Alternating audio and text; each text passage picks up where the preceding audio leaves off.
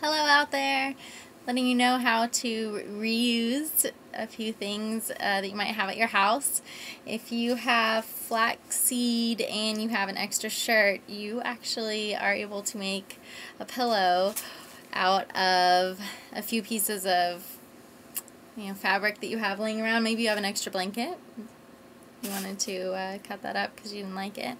Something happened. It's not looking too well. Make it into a pillow.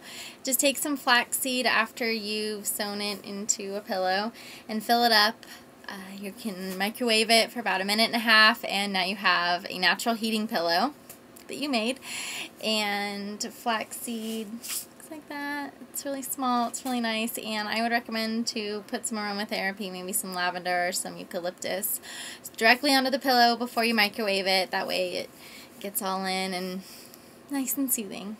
So that's today's reuse go green tip. I hope you have a wonderful day, and I will see you tomorrow. Bye-bye.